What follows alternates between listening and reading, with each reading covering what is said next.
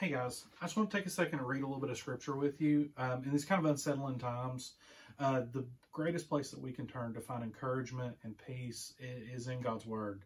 And one of the most encouraging sections of scripture is Psalm 23.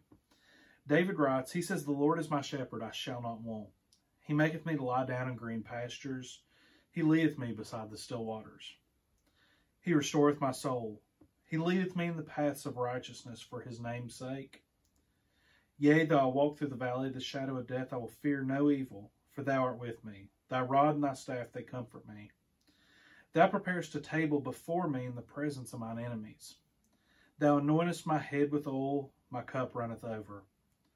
Surely goodness and mercy shall follow me all the days of my life, and I will dwell in the house of the Lord forever." So today, I want you guys to think about this, that God walks with you every step of the way, and he takes care of you.